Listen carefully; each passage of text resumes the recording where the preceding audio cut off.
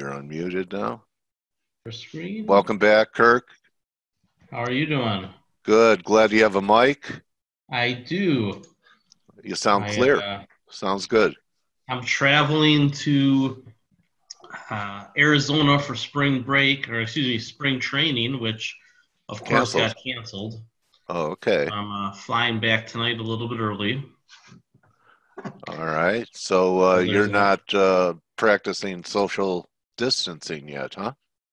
We are. We haven't done anything forced. fun, that's for sure. Yeah, I mean, you're being forced to practice it because you would have been out there watching the Cubs or something today. So, so go ahead, take it away. I know you brought some things to the table. Before you get going, though, Kirk, the whole team appreciates the nice things you wrote about us in that Seeking Alpha article. Yeah, hopefully a couple people are joining us today. Can you see the screen where I have the Twitter feed? Got it. Yeah. So back on January 22nd, I tweeted this, that coronavirus would probably be, the most important story going.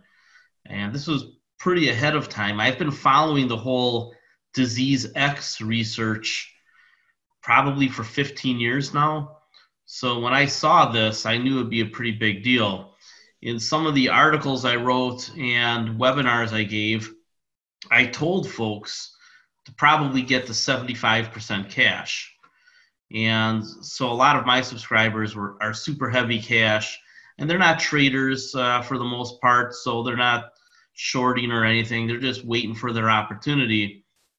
And I think that you're going to get a pretty big opportunity with what you guys were just talking about, with just a handful of oil stocks, but really oil more than anything. I think oil is going to be a heck of a buy. You guys chart, so I'm not showing you anything new. But look at how amazing that price around $77 a barrel is. We broke through it. Mm-hmm. It was support for a long time, and now it's resistance. And now we're way down at what, $29, $28 a barrel? Yes, almost at the 16 lows. So you have this other level at about 42, is it? 40, 41, 42 right in here. Yeah, that was the January low, 42 about. Yeah, and that had acted as support for a long time, right? So now it's going to be resistance, and I think the big question is, when do we break through it? Because certainly once a whole bunch of companies, and you guys don't need this chart because I know that you guys are way ahead of me on that, but when a bunch of these companies go bankrupt, then what happens to oil supply?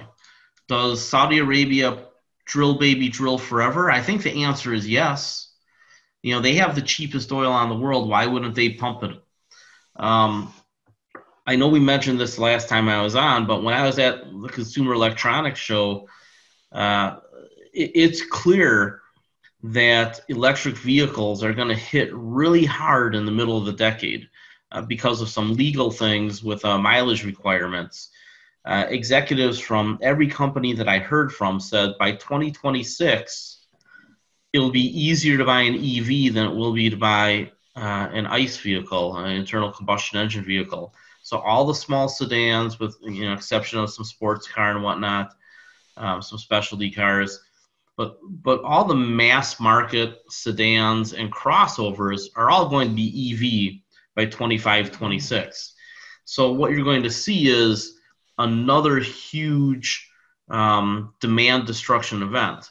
And right now with coronavirus, that's unexpected, but we should be looking to the middle of the decade for the beginning of the end of oil demand growth. And in fact, I'm writing an article right now that I'm not so sure that we're going to see oil demand growth at all after maybe next year or the year after. And the reason for that is the changes to the economy from coronavirus. A lot of those changes are going to be permanent. There are people throughout corporations all over the planet now who the management would usually keep people coming to the office to work. Well, upper management, the executive level management is going to change that. So the middle management isn't going to be able to tell people, hey, come into the office because it's what I like anymore. There's going to be people working remotely forever everywhere. Now. Yeah. And it was a change that was gradually coming. And this is something that's going to push us forward 5 or 10 years. And think about what that does to oil demand. If the morning commute. Yeah. What if 10 or 20% more people work from home? Like we've been doing for 20 years. Right. And I moved my office home 5 years ago now. And Kirk, I didn't know that you had done a lot of, it's the first time I heard you use the terminology disease X. Is that the term? Yeah, disease X is after SARS, the World Health Organization and other health organizations became very concerned that there could be a disease that would kill 10 to 30% of the people who got it and spread like a cold or the flu. So this disease that we're seeing right now, they've been looking for it. And the thing that's this is basically a dry run, I guess. This spreads like the flu. So it wouldn't be unusual for a third of the people on the planet to get this. But we're lucky that it only kills 1 or 2% of the people who get it. So, and generally people with compromised immune systems or who are older. I think, Kirk, that the actual number is much smaller than 1 to 2%. And we can't be sure about it because, as you know, many people are asymptomatic or almost asymptomatic, so they never get diagnosed. Correct. So I'm not saying that to say that it's a disease we shouldn't take, seriously or whatever. Obviously, we have to be very, very careful. I mean, for example, me and my family, we've taken precautions since 2 weeks ago, but I'm just saying that thankfully, I think that the actual percentage is smaller than that. Yeah, I think you're probably right. Know because we don't know the exact number in the denominator, you know what I mean? Yeah, we never will. Yeah, and we never will. Absolutely. And one more thing, since I interrupted you, I want to, whenever you get to it, I want to know what you think they're going to do with the U.S. shale industry. Do you think they're going to bail them out? What do you think is going to happen? Because that's going to be huge for the U.S. Go to it now. Industry?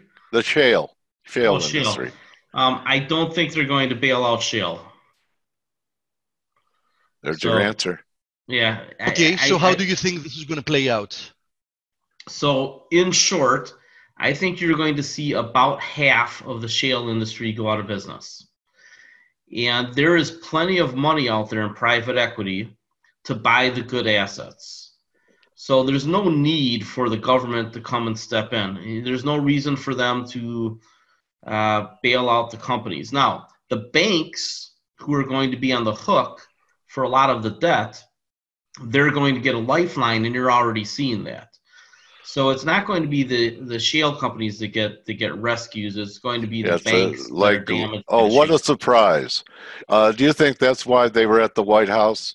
Not to just talk about, our balance sheets are strong and we're going to help people, but they went there because they knew they were going to take some hits on this paper.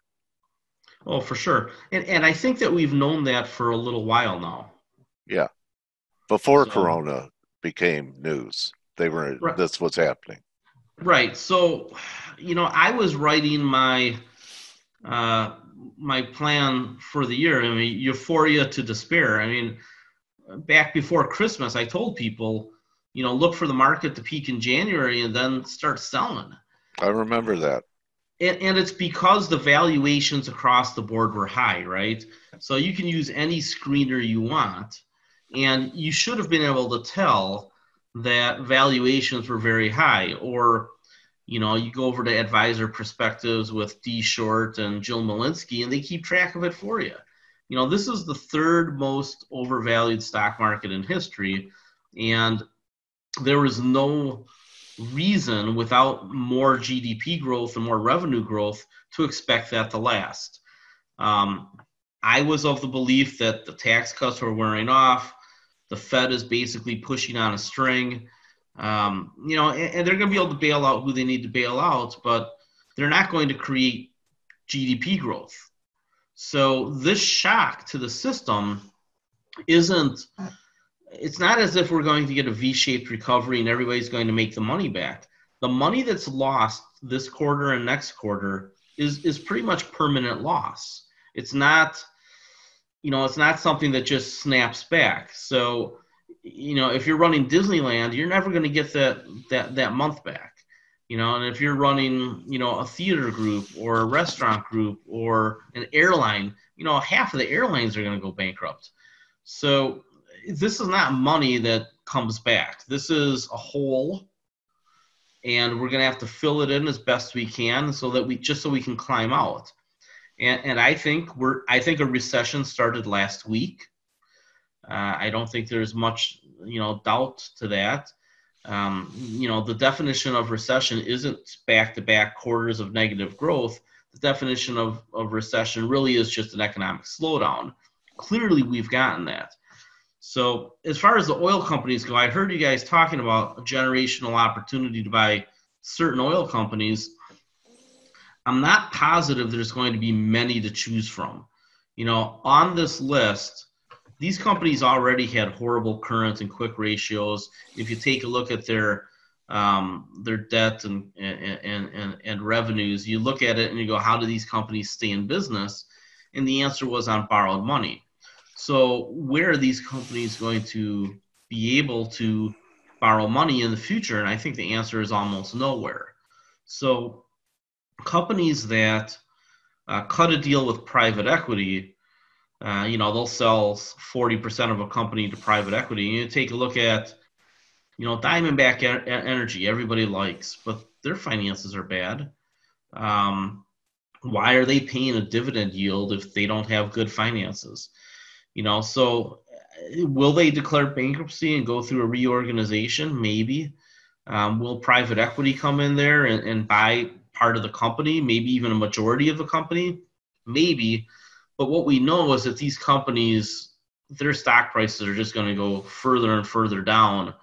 I wish, I had talked about Saudi Arabia turning to a drill baby drill program in the past. I'm surprised that it happened the way that it happened. But if you take a look at it from the standpoint of the Saudi Arabians and the Russians, why wouldn't they kill shale during a demand shock? It makes sense for them to kill shale once or for all. And next year, you can believe what you want to believe, but I've been saying this for 6 months now. There's going to be a Democrat president. I think after tomorrow it'll be obvious that it's Joe Biden. And that's going to change a lot of policy. So okay, I want to come back to disease X, okay? So everyone is just assuming there's going to be an election. So we're going to see some problems like during the primaries. There's such a conflict, and you did studies about disease X. So is it like it was in the pandemic of 1918 where disease X will make its first appearance, which is happening globally right now?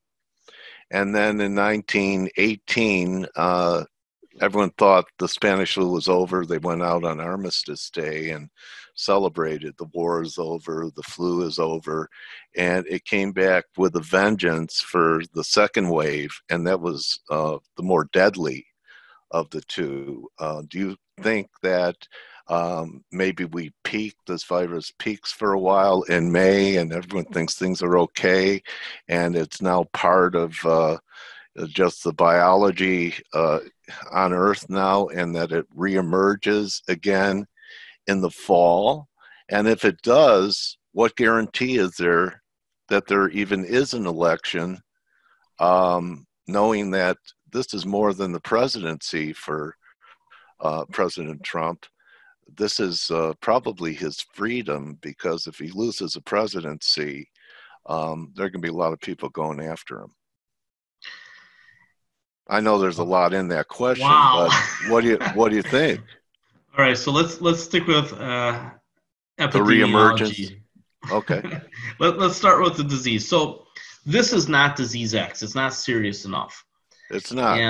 And like so you identify, the death rate right now is 3.4%. However, that's mainly in China. As the disease spread, it became weaker because everybody's immune systems beat it down, and it just wasn't as serious in the next. Every time the wave goes further out, it's less serious.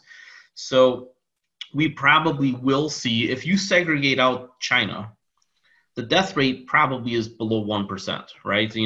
We've seen 0.6 and 0.7 in a number of countries, and I think that's probably the reality. This is so not you think it's next time it comes around, it doesn't have as much impact as it does this time, and this time's not bad. That's the way it sounds to me. Not that bad.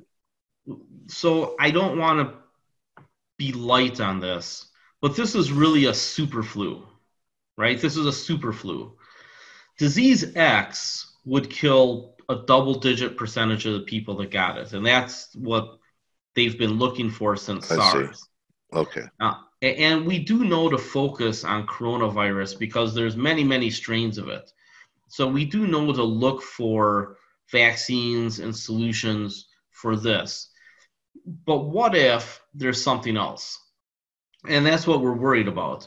So I think that the social distancing becomes, a little bit more permanent, more washing hands, more sanitizers. There's going to be more of a focus on killing pathogens on surfaces and hoping that nothing emerges in an aerosol form.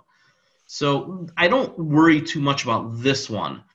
What the head guy at the White House said is that they want to shut everything down for 8 weeks if there's more than 50 people.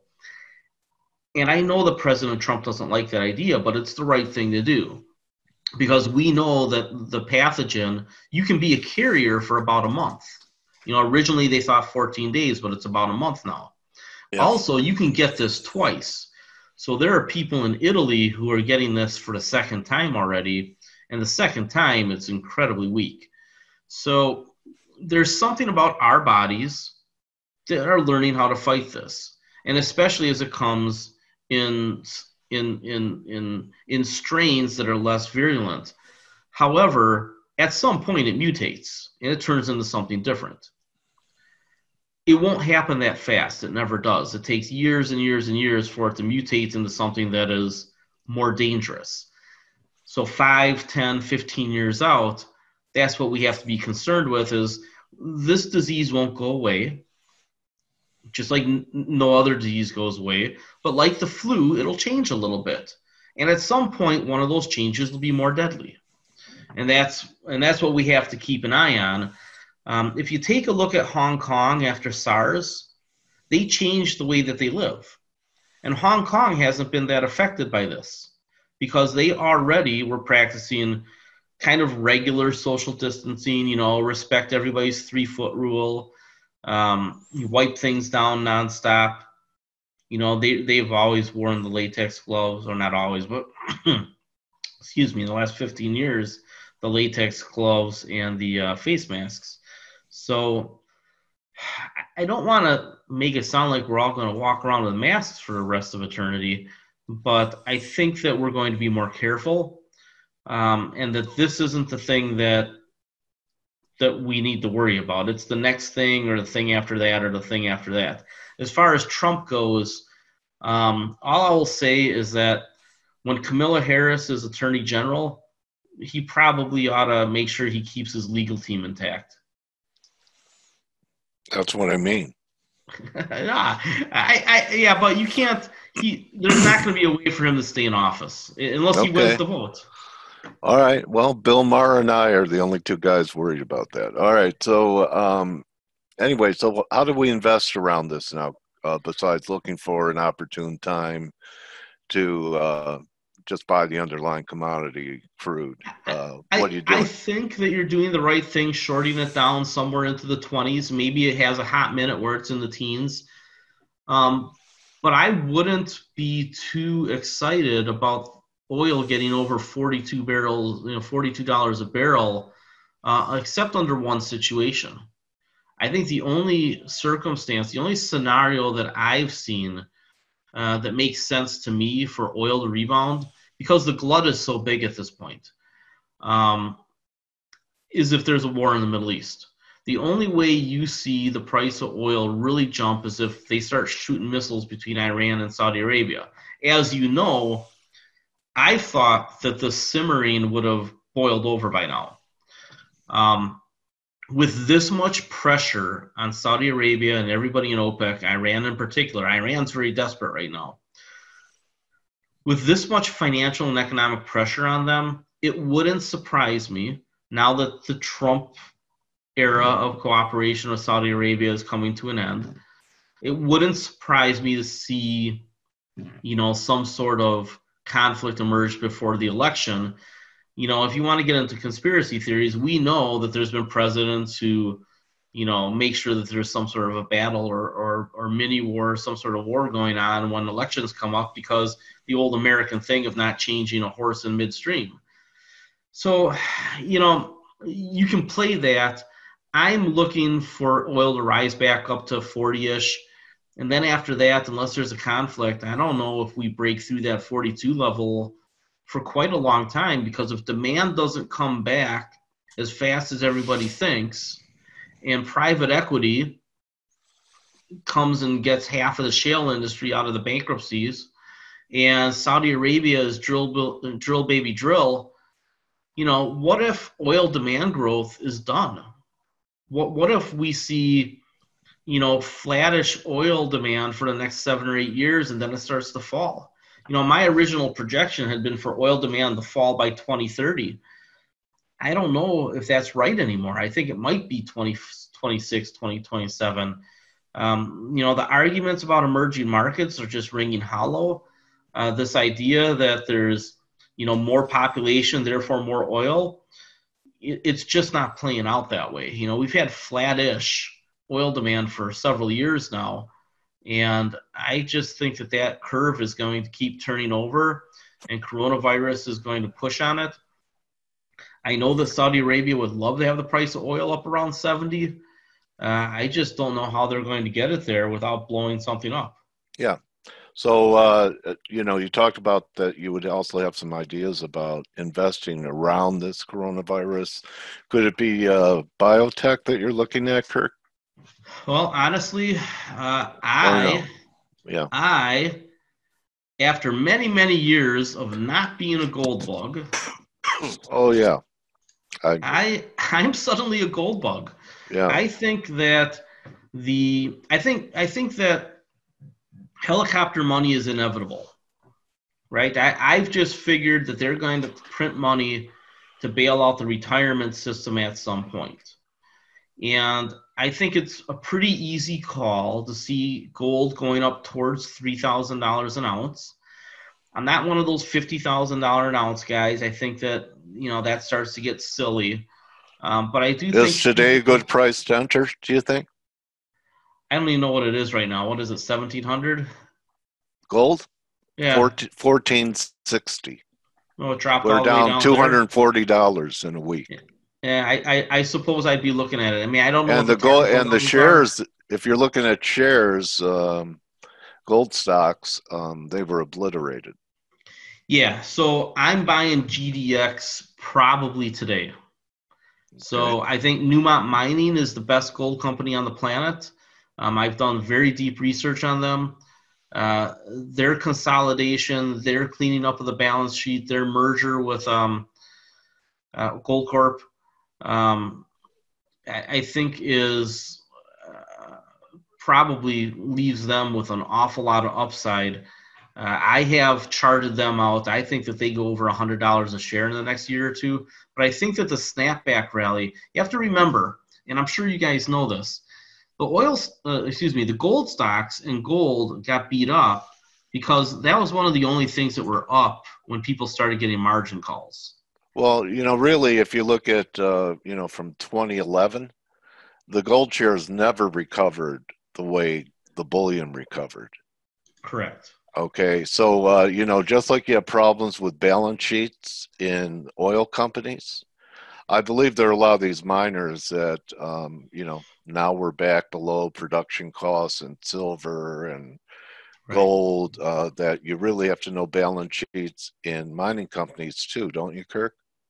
Yeah. So if you go back and just keep going back and you take a look at the GDX chart, Okay. right? Because the production, depending on the mine, you're looking at between $900 and $1,100 an ounce for production. Yeah. If you just go way back to the last oil, or excuse That me, was a high gold up there. peak. That's when gold was 1900, right there. Yeah.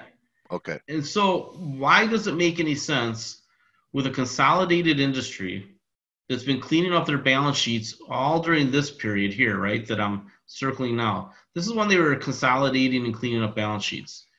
This fall off right here is a gift. Now, can it go a little bit lower? For sure. You know, stock prices can always go a little bit lower. But to be able to get GDX under 20 right now, it doesn't make any sense. So if you just want, you know, if you're comfortable making 50% in a year, I think you make 50% just owning GDX.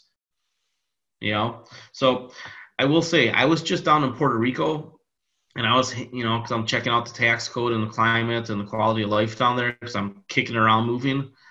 And I was hanging out with a bunch of hedge fund guys and day traders, and I asked them, I said, how much can you legitimately make trading 10 pips, 20 pips, 50 pips a day? And they told me. So I know that when I tell people about making 15, 20, 25% a year, which is what I do as a position trader, I kind of get a smirk. So, but with GDX, I think this goes from 20 to 30. You could do that in your sleep if you wanted to catch up on your fishing or golfing because nobody else is going to be doing it for a while. So what was your conclusion on Puerto Rico as far as it being a good place to relocate to?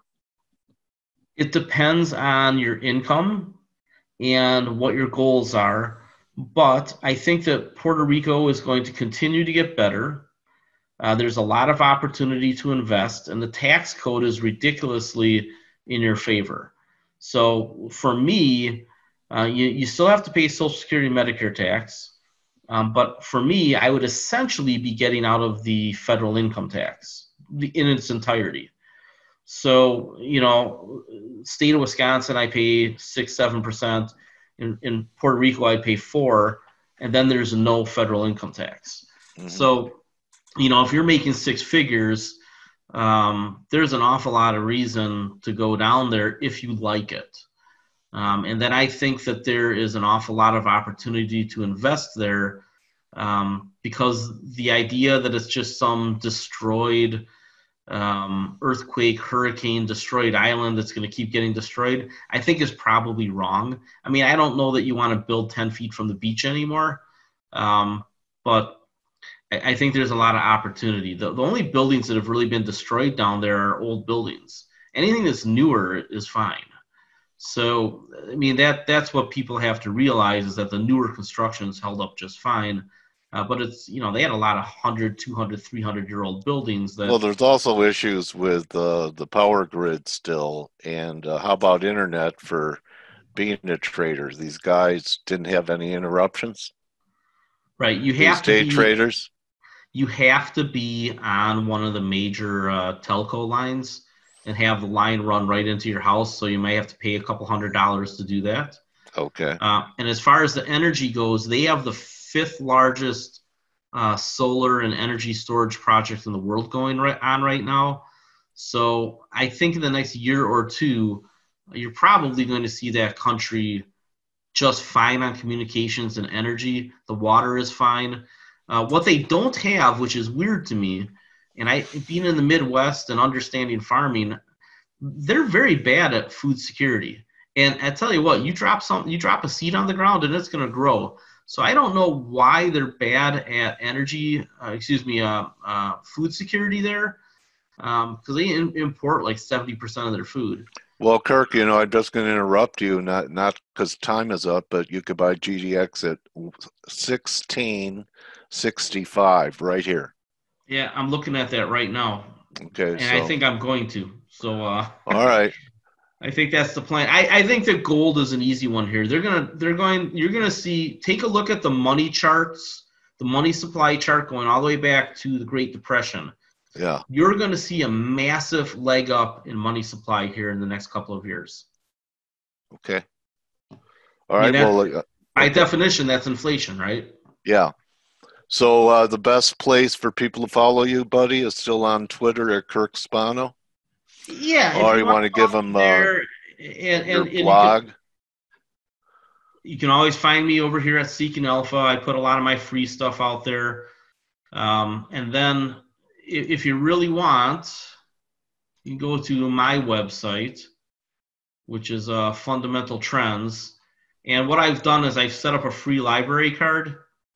Oh. So you can sign up there and get maybe 70% of what I'm doing. So I release it pretty quick. Okay. So and what if you're late bringing your PDF back to your library? Pardon? What if you're late returning your PDF to the library? You get fined? No, I lock you in a room and you day trade for me. I get 50%. Anyway, any hot librarians in there? Her. That's what I have around the website, man. I'll tell you what, bro. It's been great having you back, and I wish you a lot of good fortune on your transition to becoming an energy trader, the pure thing, and spend some time in our chat room with traders. There are a lot of crude traders in there, Kirk, and I just lurk. I've been lurking and watching. You're lurking? Okay. Yeah. All right. Well, thanks for being with us. I hope you're right. Do you think we'll have a lockdown here in the U.S. for a few weeks? Yes, I think that there's going to probably be an executive action that says, "Hey, close everything for a month." Okay, everything for a month. Do you have enough food at home? Yeah, I actually went to Costco before I came out on this trip, and I bought everything I needed except toilet paper. Oh, boy. Okay. Well, so I got my daughter tracking some down. Okay. Otherwise, you can use the newspaper. So, everyone, Kirk Spano. Yeah. You could follow him on Twitter at Kirk Spano. He's a great writer, a great researcher, and I have a pretty good feeling he's going to be a very good trader as well. So anything he puts his mind to. Thanks for hanging out with us today, Kirk, and I hope that this spring that's coming up, we're all renewed and refreshed with some nice trading to come into our account. Okay. You take care, Dale. All right, my trading warrior brother, Kirk Spano, everybody. Looking for an important crude bottom and believes that gold shares are a gift down here. Write it down and we could congratulate him or interrogate him next time he's on. Okay. So thanks, Kirk, everybody. See everyone for Turnaround Tuesday. Don't just count your pips, count your blessings. And I think a lot of people are doing that a little bit more often now that they, feel like their lives have changed. And we'll see everyone tomorrow for Turnaround Tuesday. Adios. Thanks, Kurt. Take care. You're welcome, Sinatra, Monica, Sean, Forex Gal. Thanks for hanging out with us. See you tomorrow.